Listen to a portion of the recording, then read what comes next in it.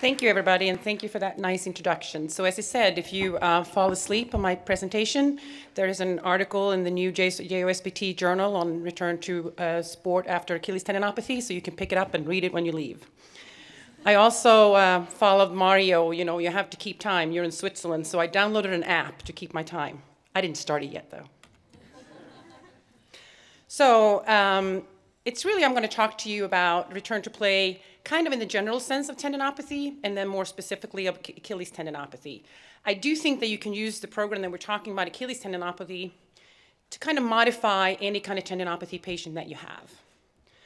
So we were asked to talk about how this talk will affect your knowledge and practice. And I would say for me, the goals of this talk is to challenge the concept of using pain and symptoms as the sole outcome for determining the ability to return to play. And I think you kind of heard that earlier today too. Promote treating minor symptoms of tendinopathy early with load control instead of ignoring or just treating the symptoms. And Ben just said that ahead of time too, so they really built this up. I also want you to consider that changes in sports performance might be a possible sign of tendon overuse without having any symptoms whatsoever. And I also want to describe a return to play program for Achilles tendinopathy that then can also be used as a guideline for other tendinopathies. So when we talk about return to play after tendinopathy, what is the goal of treatment? I mean, is it having no symptoms, or is it to be able to return to the previous performance level, not just the previous sports? And in one of our studies that were published in British Journal of Sports Medicine in 2007, we actually looked at, it's a fairly small sample, but we looked at all the patients that we had treated that then had no longer had symptoms. And we evaluated them with a test battery that we had previously designed for Achilles tendinopathy. And what we found was that full symptomatic recovery did not ensure full recovery of muscle tendon function in these patients. So function is obviously not recovered or directly related to the symptoms.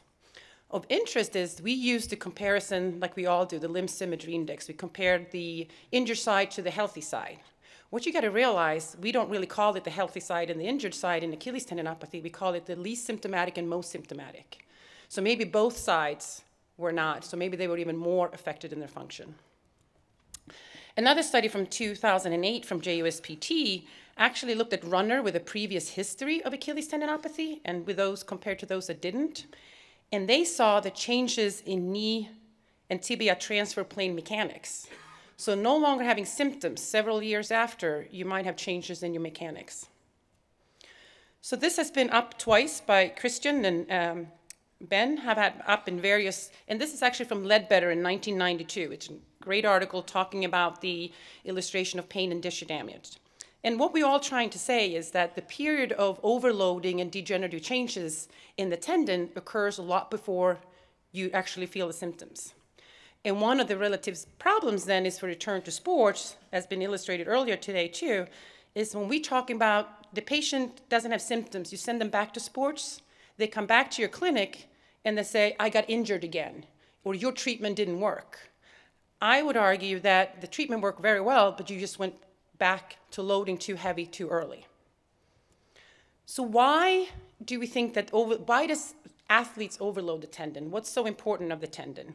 And I would argue always, and I teach my PT students that tendons, especially the Achilles tendon, is the most important body part. I do have other colleagues that say it's the brain and the heart, but they don't know what they're talking about. But the tendon's importance for athletic performance cannot be underestimated. The tendon saves your energy. The tendon improves your explosive performance. And in order to improve that extra half a centimeter in high jump or be able to do these things, you really need a healthy tendon. And sports today is becoming ultra competitive. I mean, it's differences of milliseconds to win or not to win, which means the tendon needs to be at its optimal performance. So when we're talking about the tendon injury that maybe we see in the clinic, it's really the pain that we see. They come in, they have pain and symptoms. Symptoms could be stiffness, it's uncomfortable. And the pain does a lot, and I think that's been alluded to by Nicola earlier too. And also if you look at if you induce experimental Achilles tendon pain, you see changes in motor response. So as soon as you have the pain, the muscle is not going to function the way they would. There's also indications that you have nervous system sensitization in persistent tendinopathies. So when we're looking at beyond just the pain, because I said I thought there are other things as performance that's important, what we're really working on too is, and others, a lot of research is going on, trying to look at the mechanical properties of the tendon. And how does the mechanical properties in the tendon affected by the tendinopathy, and how does that affect performance? So a lot of the studies are looking at the symptomatic subjects. You have patients coming in, they have pain. How does a tendon look? So what we know is that tendinopathic tendons have lower tendon stiffness and elastic modulus, meaning the patient comes in and complains of stiffness, but the tendon is actually less stiff. And I think that's the first thing. The stiffness that they're describing is not related to actually the mechanical properties of the tendon. The tendon is actually less stiff. And I compare it to and explain it to my patients is, if your tendon is healthy, it's like having a basketball. I don't think we talked enough about basketball today, so I leave out the soccer or football. So the basketball with a lot of air in it, you drop it, it bounces very well. If you take some air out and try to bounce it, it's really hard to make it bounce as high. You have to work a lot harder. And that's a comparison to having a tendon that does not have its ultra best mechanical properties. You can also see that changes in other viscoelastic properties. So when you look at tendons, I work a lot with biomedical engineers, and when you look at mechanical properties, you usually talk about elastic modulus, viscoelastic properties, and shear modulus. It's just 3 different ways of looking at mechanical properties. But there's also altered Achilles tendon viscoelastic properties that affect explosive performance in athletes. And there's also altered strength shortening cycle behavior during submaximal hopping. And I think Nicola was talking about the ballistic movement. And that to me is what we do, quick rebounding heel rises or hopping. This is what we're talking about. This will be affected as well. But all these patients have symptoms. You can also see triceps pseudoactivation is altered in runners with Achilles tendinopathy. So the question is, well, maybe it's not the tendon mechanical properties, maybe it's the pain that's causing these changes. And what's really interesting, it's more studies also looking at, if you look at mechanical properties, and I think Ben talked about the progression of tendon and that the end wasn't tendon rupture. I would argue that if you don't take away the symptoms, that probably we have these tendinosis changes. Tendinopathy is painful, but tendinosis is the degenerative changes in the tendon. These degenerative changes in the tendon actually change the mechanical properties. And probably we talk more about the rupture in the next one, but maybe the ruptures have the same changes within the tendon, they just don't have symptoms. The tendinopathy patients have the changes and actually develop the symptoms. I usually argue that maybe the pain is protective of a rupture. But besides that, then we try to look at asymptomatic subjects. And those are the ones that had previous tendinopathy. They have no more symptoms. They're back to their activity, don't have any concerns, but there might still be some tendinosis changes within the tendon. And if you look at those, it was one of the studies I mentioned first, in asymptomatic runners, they exhibit changes in knee kinetics during running, indicating permanent changes in knee biomechanics that might relate to the Achilles changes. A very recent study from Chang and Kulig, now in 2015 in Journal of Physiology, they looked at Achilles tendinosis and they showed that the result in more compliant tendon. These were patients that previously had tendinopathy but no longer symptoms. And what they also saw that this compliant tendon elicits a series of neuromechanical adaptations. And I think Nicola kind of set this up very, very nicely. So what you see is you have changes in the mechanical properties. This changes how the muscle works. You have prolonged electromechanical delay. Then you might have an upregulation of the central nervous system that kind of changes how it works. So you see decreased agonist activity, decreased antagonist activity, and maybe an increase in synergistic activity. So if the calf muscle doesn't work very well, maybe they start using the tibialis posterior. You see the flexor hallucis longus. It's very active in dancers, flexor digitorum longus. So when I'm talking about return to play, and what Ben was talking about too, I think really we need to talk about this area way before. Because you got to realize a tendon takes, I say, 6 months to a year. Most people would say all the studies do 3 months, and for that sense we think 12 weeks and they should be better. I would argue that 6 months to a year is what it takes a tendon to recover from injury. Doesn't mean a patient has pain and symptoms for that time, but to actually have a recovery from the tendon. So 6 to 12 months is very hard to take an athlete out. So if we can stop it earlier, if we can educate the athletes early, that they need to stop a lot earlier and maybe do the load control. So I would argue that the problem starts before what we consider the injury. It's a very insidious onset, so you need to listen to the early symptoms of indications of the injury. And we really try to, the one person that had tendon injuries and been with me, one of my education is to really, you're going to have this again, because you're an elite athlete, you're going to have some tendon issues again. Next time you need to listen to the first signal and take a recovery period. Training errors contribute in 60 to 80% of those with Achilles tendinopathy. So we know that this overloading is what the problem is. There's also indication that greater mileage and running years in injured runners. So when we're talking about the athletes, I would say that athletes balance on the, I don't know what it is, everybody had elephants today, and I swear, I had this picture way before I saw the other elephants. They're cute though. Athletes balance on the edge of overuse to perform at an ultimate level. It is not if, it is when you're going to have overload or problems from your Achilles tendon. And I think that's what we really need to focus on. And I think either we treat the minor symptoms, the stiffness, a little bit uncomfortable, with load control, instead of ignoring or just treating the symptoms.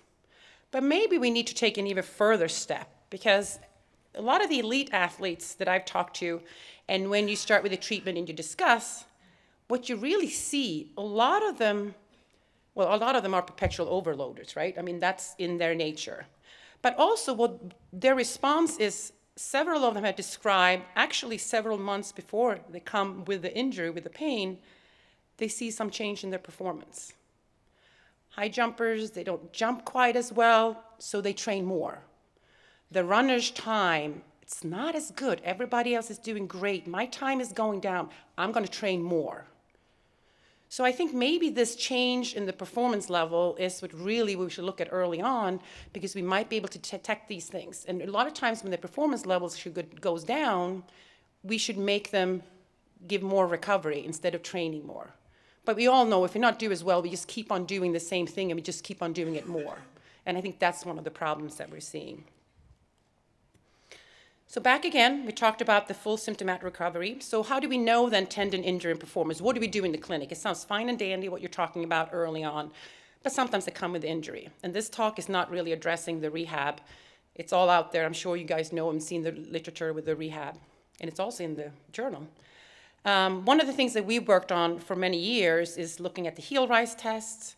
We're looking at max tests for the second picture there. We're looking at power, actually, concentric and eccentric powers at various load, which are probably the rate of force development. So now I have to go back after Nicholas' talk to look at what actually was the rate of force development instead of the actual power number. Then we have drop jump test. We have hopping, which is the rhythmical hopping. We have counter movement jumps that Hova was talking about yesterday. All these things that we're looking at, and we're putting it into a test battery. And these are the tests that we saw that it was deficits even though we didn't have symptoms. In my research lab now at University of Delaware, we have a grant, and we're really working together with biomedical engineer working on mechanical properties, and we're using elastography, which is a way of vibrating the tendon, and then you see how the waves go through the tendon. And if you know how to vibrate it, the speed of the wave will give you mechanical properties. So we will get the shear modulus or viscosity. And we're looking at this in patients with Achilles tendinopathy. And what's really interesting, if we're doing these mechanical properties, they correlate significantly with our heel rise tests. So the total amount of work you can do in a heel rise test correlate with your shear modulus, meaning if your mechanical properties go down, your heel rise work go down. And it might be that if you have more of an elastic tendon, your muscle has to work a lot harder, like bouncing that basketball, and that might be why it correlates. So if you can't do elastography in your clinic, you can always do the heel rise test. We're looking at the return to play for tendinopathy. So I think that irrespective of treatment path or injury, we end up with the same question. We talked a little bit before about the reactive tendinopathy, all these various things. But in the end, everybody with a tendon injury, I think we end up with the same question. The rupture might be a little different, but how do we most efficiently return the athlete to play? How quickly should they return? For how long should the athlete be able to participate? What is the performance state? What should the symptomatic state? And what is really considered then a success? So if you're looking at re-injury and recurrence rates, and I think that's been up a little earlier today too, but return to sports after 12 weeks of treatment been reported to be 10 to 86%. Huge variations. And it's very different how people evaluate it. And again, the evidence, the better the evidence, the less people return. Return to sport at 1 year, anywhere from 55 to 99%. The problem is when you're looking at elite and professional athletes, a lot of these are recreational athletes that might not have the same requirement. Re-injury rates of Achilles tendinopathy in football players is 27 to 44%. Or are they in the re-injury rates? Are they all recurrence rates? But recurrence common and re-injury risk in elite football players with short recovery periods. And I'm using football because I'm in Europe, so I'm not going to say soccer. To my American friends. One of the studies that Ben brought up that we had done in 2007 was to look at the group that could continue running and jumping versus a group that couldn't. And actually the hardest part about this study was the group that was not allowed to run and jump, to get them to actually continue in the group that they wasn't allowed to. So these people want to continue. So I think one of the benefits we had in this study in the future is if there was no negative effect found. This is the VISA score where 100 is fully recovered, and you see the change over time. The score is also affected by your total activity level. But we see equal changes over time in both these groups. So the patients come to me instead of some other PT because, well, you tell me I can run. So having that compliance is very good to allow to do it. But I also think if we can allow them to continue with some activity, they might not degrade in their physical activity level as much, so we don't have such big of a hole to get back out of. We also looked at hopping pain, just hopping, which you can do in the clinic too, and they rate the pain. Hopping is standing on one leg like jumping rope. We do 25 jumps and they rate the pain, and we see this decreases over time. The interesting thing that Ben was saying, what are the other variables? And one of the things, we did the study, I was part of my PhD, and I could have easily written a 20-page long paper. It will never get accepted. But one of the things that we really worked on, we used the pain monitoring model that Ben was talking about. They couldn't have too much pain. The interesting thing, though, is we also allowed for recovery days. And I'll get back to that. But I think really having extra recovery days from loading activity, and that's what we put in our model, it's the big key to getting a positive outcome instead of overloading and getting a negative outcome. I also have the business article from 2005 that did not see any effect, but they did perform at a very high level. So the thing is that we use is the pain monitoring model. Actually, Roland Tomé, who was my advisor, used it for patellofemoral pain ahead of that. He tried to call it the pain monitoring system. I know Ben said pain monitoring system, I think. The reason we try not to say that is because we don't want to call it PMS for short. I always say weird things when I live in the US, but I'm not going to say that. Okay, pain monitoring model is basically using the pain level, and I think Christian was talking about it too. He had the stoplights, if you're allowed to continue or not to continue. So we use this from 0 to 5. So pain level up to a 5 is okay. The interesting thing with tendon, though, is very rarely in athletes in the return to sport, it's not the pain that you're having when you're doing activity. It is how you feel the next day. Don't ever, ever let an athlete do more because they have no symptoms when they're doing it. You set the time, they're doing it, and you rate it the next day. Because a lot of times for tendons in the return phase, it's the stiffness, the discomfort that they feel the next day that's the problem. So we've been using this over time, but the people that was also, what we really did in this study was your pain level had to return back to where you were before you can do your next loading period. And what we're really working on is having 2 to 3 recovery days between heavy loading activity. That leads me to the article that we wrote, and we've been working on this for 10, 15 years, and me and Kay Crossley wrote this together. It's a proposed return to sport program for patients with mid-portion Achilles tendinopathy. And really, this is something that is relating to all these articles and studies that I've already done. We're trying to put it together with the understanding of the tendon healing, tendon recovery, loading of the tendon, and put it together in a program. And I think you've heard it yesterday, you've heard it today. It's sometimes we don't know exactly if our program is absolutely the best, but as long as you have a program, you're so much better at getting athletes going forward. You're so much better at getting the compliance. And I don't think you doubt yourself. Because one of the issues with tendon is a lot of times you treat them for 3 to 6 weeks, they're not going to get better. But if you're starting doubting yourself, then the patients start doubting you, and they're not going to listen, and you can't follow through.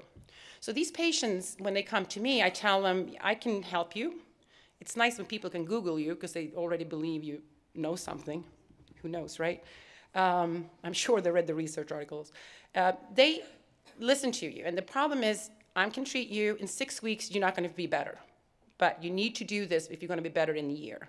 A year is going to pass. Most of them have pain for, anywhere from, 6 months to 10 years on and off. Give me a year and I can get you better in a year. If you're looking at them, they stay in this from the beginning when they have a lot of problem, it's really easy to get in the compliance. So what we're doing then is the factors that we consider is the tendon healing, the tendon recovery, the pain and symptoms, also the impairments, also the load of the Achilles tendon. And this is what's going to change then if you apply it to any other tendon. What is the load with the actual activity? And we also look at the perceived of the rate exertion from the athletes. So when we're looking at tendon healing, you need to consider what stage of tendon injury healing the athlete is in. Fully tendon healed takes up to 12 months. Mechanical loading is needed for tendon healing. And there are other factors that's related to the tendon. This is when the top is a healthy Achilles tendon, the bottom is obviously an injured Achilles tendon. It's actually an Achilles tendon rupture. But adequate loading can make an injured tendon become a healthy tendon. Overloading or even underloading can make a healthy tendon become less healthy or less strong to withstand the forces. So this is the balance. And then you ask, what's the adequate loading? Well, probably somewhere in there, but as long as you can kind of measure and evaluate and progress over time with the knowledge, at least you know when you reach too much, and then you can step back.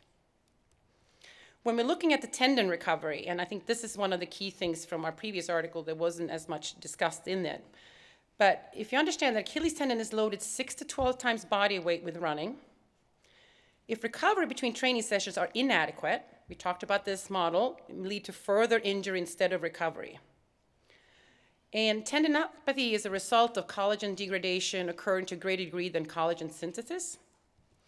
So some of the studies from Michael Scher's group, Peter Magnusson, Henning Langberg in Denmark have done amazing work on this, and all their citations, I didn't put them in here because I have so many in relation to this, but it's in the article, but one of the things is that collagen synthesis and collagen degradation occurs right after a loading activity.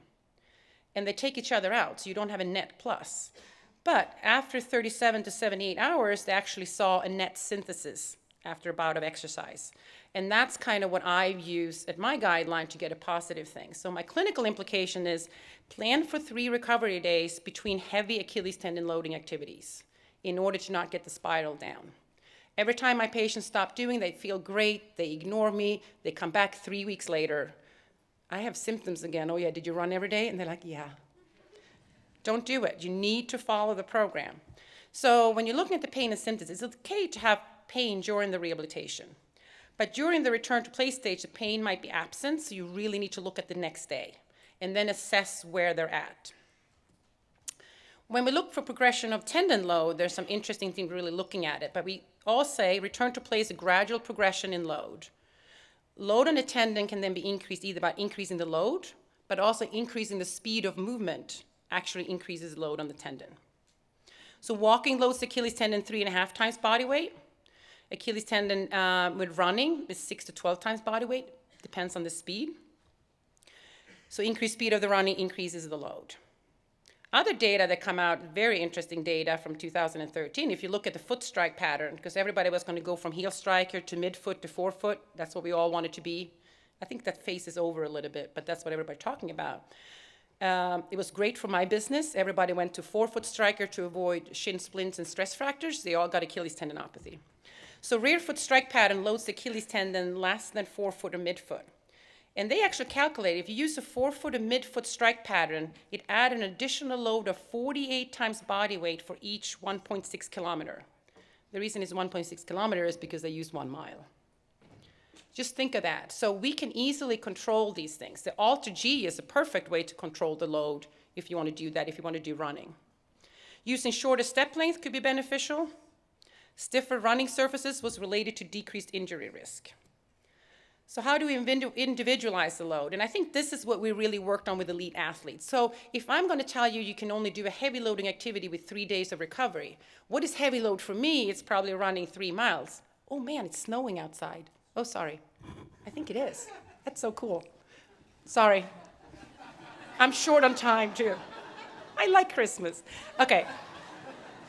Totally off topic. If you're looking at the athletes perceived exertion. Well, we have to pull ourselves together. So one other thing is that the high jumpers, the elite high jumpers, and people that I work with, I have to work with the coaches, and we have to determine what is heavy load for this athlete. It's not my loading. For the high jumpers, is usually very heavy plyometric loading. The problem what the coaches were doing, they're doing plyometric loading, but they don't want to overload them, so they do a little plyometric every day. And I think if you do it every day, you never really have a good recovery. So we have set up this model that uses the pain monitoring model, and it's all in the article. The pain level after the activity, we look at the patient's perceived exertion with that Achilles tendon activity. So how heavy do you feel running 10 miles is on your Achilles tendon? How heavy do you think these plyometric exercises are for your tendon? So they rate that, and then we decide how many recovery days.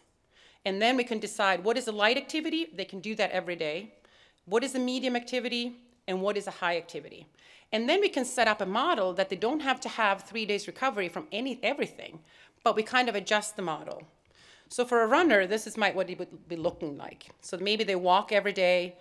This is more of a recreational runner, jogging for 20 minutes, do the rehab, running at a higher level, 85% for 20 minutes. So then you can guide what's a high and low activity, and then every day they document how are the symptoms when they were doing it, how are the symptoms the next day, and then you readjust. I like that I finally had to put this up in nicely writing. Usually my patients leave with handwritten things. So I just want to share this with you, is that I had a 62-year-old runner, maybe not our professional athletes, but he is adamant about running. We know physical activity is very important for everything regarding to health, our mental health and our physical health. He sent me an email 2 years after the initiation of the program. He came to me at a pain for many, many years, and I said, you follow my program, I know you're going to get there. And then I was holding my fingers crossed in the back. At the start of the program, he was unable to run, but he followed this diligently. I don't treat him every day. He sends email. I see him every 3 months, and I just got this email. It's been a very good summer, the best pain-free, injury-free summer in 10 years. I did 9 races this summer, 8 sprint triathlons, and 1 Olympic. Generally faster races than last year. Yesterday, I ran over 10 miles with 0 issues. One of the sprints, I missed the transition area and ran barefoot for 5K in just over 8 miles. Most of my races are, and then he gives the time. This is significantly faster. Well, talking about low progression, I'm probably going to see him in a few months. But anyway, after 2 years starting not running, really following, and he was so irritated at 6 months. Like, can I do more? No, we have to follow it. But I think you can really, it's easy for me after seeing a lot of people coming through this to really stick to it. So, principles of the Return to Sport program. Progressively increase the demand on the tendon by controlling intensity, duration of Achilles tendon loading. Continue with the rehabilitation exercises, the tendon loading, during the return to sports phase. I actually think everybody should do heel rises all the time. I think there's a forgotten muscle and forgotten tendon, but that's another story. Education. Easiest to educate about this phase when the athlete has a lot of symptoms. Don't educate about this when they feel good. They're not going to listen. Training diaries. I have training diaries for years from patients. They fill in every day. They have a lot of them have now done Excel spreadsheets. So they send me their Excel spreadsheets, what I have every month, and I can see exactly what they do. If they fill out training diaries and bring them to them, you have to look at them. It's like the kids doing homework and then we're not tested on it. We won't do it. Initiate program early when athlete can perform activities of daily living with pain no higher than 2 out of 10. So take-home message. Full recovery of tendon function important for performance, does not directly relate to symptoms. Treat minor symptoms of tendinopathy early with load control. Consider changes in sports performance as possible sign of tendon overuse. And use the Return to Play program as a model to individualize each patient. And I just want to give some acknowledgement to all my other researchers, both in Sweden and in the United States. And thank you.